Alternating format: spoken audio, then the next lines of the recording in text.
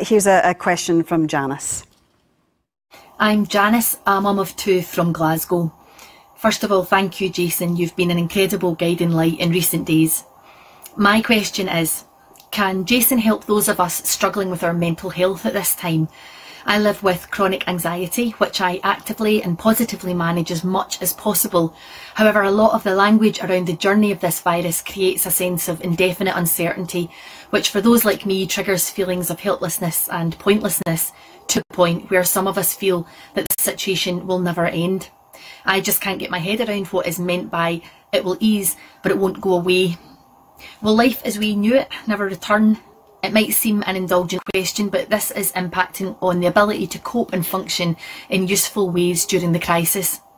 I know Jason is not a fortune teller, but could he please give us a glimmer of hope that there is light at the end of the tunnel and it's worth striving on towards it?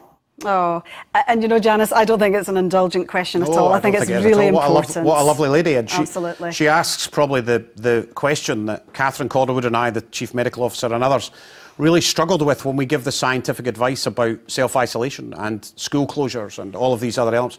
There's a cost to what we're doing. We're not unaware of that cost. We don't do it lightly. And when we present that evidence to the politicians and say, this is what we think you should do with the science, that's then a very hard choice for them, because there are implications of getting coronavirus, serious ones, but there are also implications about keeping people in their houses and worrying them. So I think we have to do these two things at the same time. We, of course, have to do the social isolation and the stepping back, but I think our communities have to step up.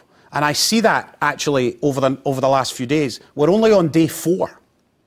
We've got a long way to go. And the media and other parts of society can help us do that. And Janice will have friends and relatives around her. Janice can help other people. I saw kids writing little postcards and putting them through their neighbours' doors to say, how can I help you? What can I do for you? The WHO has very specific guidance about anxiety and mental health in the coronavirus epidemic. Yeah. So you can go there.